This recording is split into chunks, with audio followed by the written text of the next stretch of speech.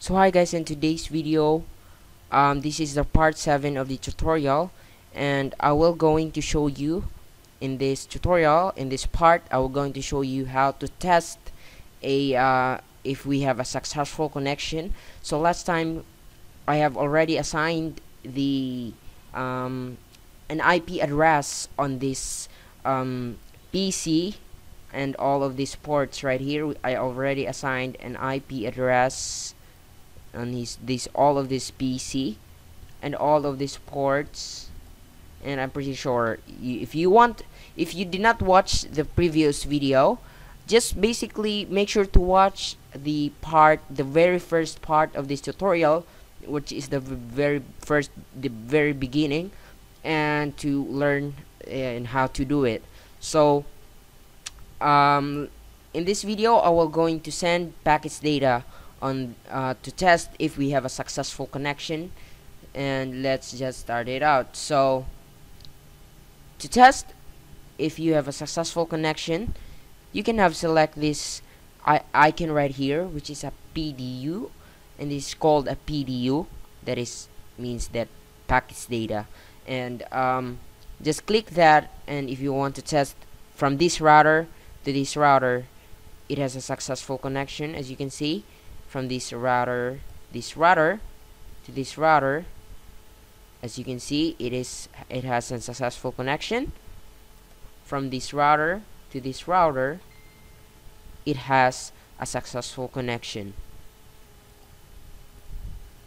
So let's test the PC. So if we test this, just go on this router, click that, test that on this computer if they have successful connection.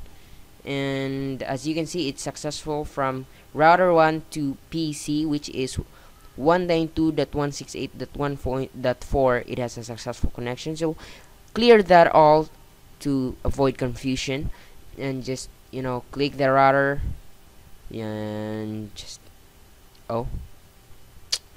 delete that. So test this from router to this PC, it is successful. So from this router, so from this router to this PC, and is successful. From this router to this PC, this is successful. From this router to this PC, this is successful. From this router to this PC, and it is successful. From this router to this PC, this is successful. From this router to this PC, and we have a successful connection. As you can see, sorry for that, you can see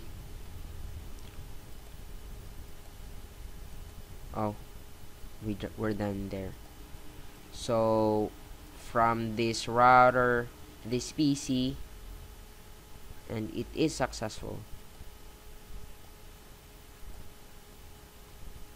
It is successful. It is successful.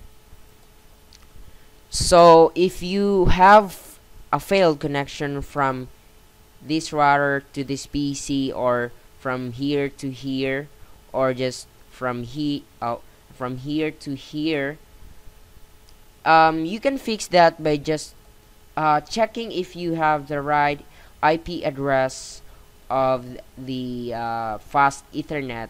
And as you can see, fast Ethernet 0/0, and I have labeled it 192.168.4.1, and make sure if you have the right. So as you can see, it is the same, and it is basically right. So if you're different, 4.1, and that must be 4.1 right there. So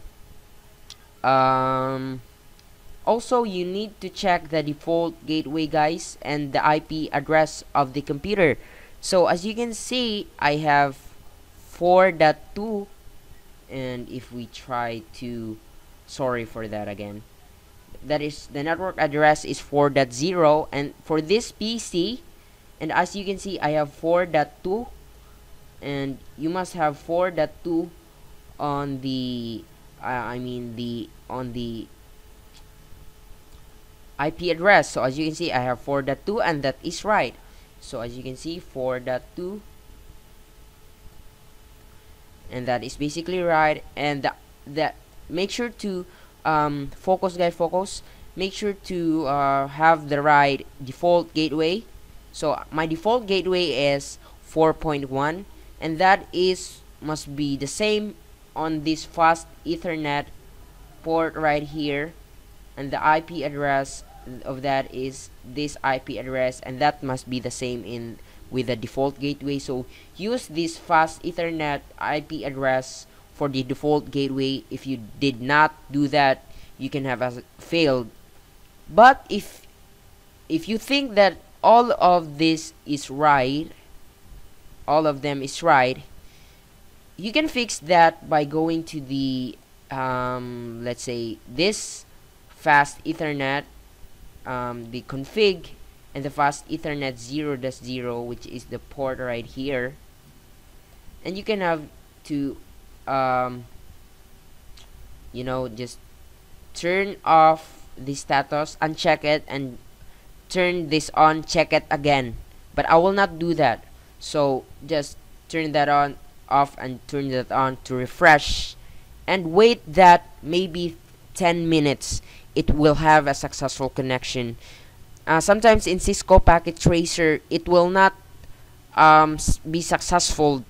You just have to wait 10 to 15 minutes to just wait. So on the next, and I think that that's it for this video, guys. And for the next video, which is the part 8 of the Cisco Packet Tracer tutorial, and this video is going to be the part 7, and continue watching in the part 8 because I will be having a static routing. So what is a static routing?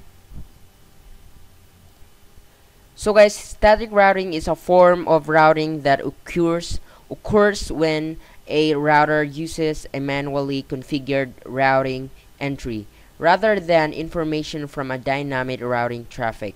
In many cases, static routes are manually configured by a network administrator by adding in entries into a routing table. So to do a routing and a static routing, so as you can see, if you want to connect a specific network address or a network, sorry for that, if you want to connect a network, this network, if you want to connect this network to this network, you have to IP route.